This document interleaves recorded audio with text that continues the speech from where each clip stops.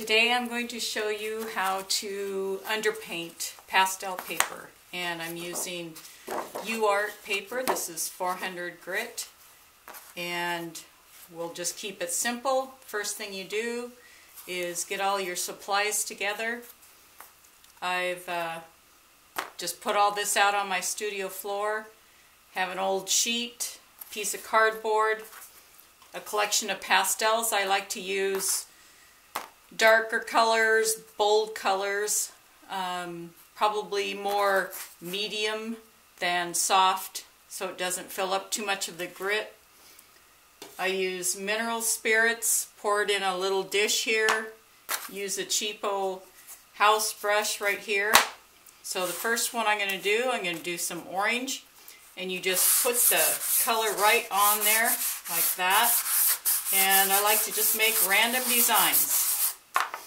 Put a little more color here like that, darker color. I have no idea what I'm going to be painting on these. I'm just preparing a bunch of different boards. So there's one. Next one I'm going to do a different color, some greens.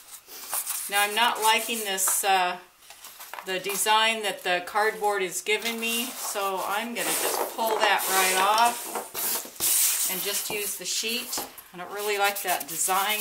There's kind of a texture there, and so I'm just going to keep doing this with a nice bright color here, some pink, like that, just random colors.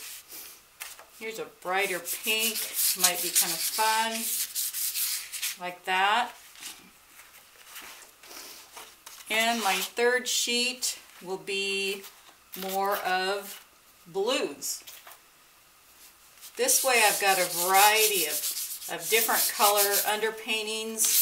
A little bit of green there to make a kind of a turquoise. I love turquoise. You just put that on there. Move that around. Fill that up. Then once you've got your pastel on there, it's just a matter of using your brush, putting it in the mineral spirits. And you don't want to use too much mineral spirits. Just put it on there. What you're doing here is you're just setting that pastel. You're just letting it set, and then you'll let it dry. There's a lot of things that you can do at this stage. You can make different textures with the brush, like that, all kinds of fun things. I love doing that, because when you're painting with pastel, you're just going to let all of that be your underpainting, and some of it will come through. And you can even go in later after you do that. See how fun that is? Okay, there's one. And I just toss it over on the floor there. Rinse out my brush a little bit and go to the next one. I love these dark colors. They're just so fun to work with.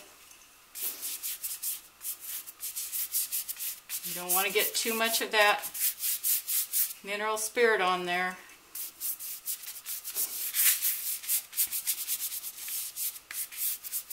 You can just be real nice and messy with it. And then another thing you can do is you can take a paper towel like this and make texture with it. This is the kind of thing I've been working a little bit with my apple slices, my still lifes. See how great that is? It's a neat texture there. Very simple, very quick. Throw it over there, let it dry. Do the third one. And these are wonderful dark colors.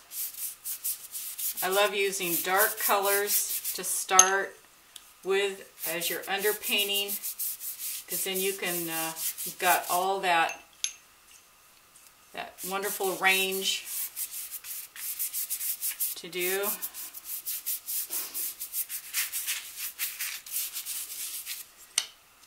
I think this is the one I use. I'm just going to go kind of crazy with this like this. And who knows where that's going to go.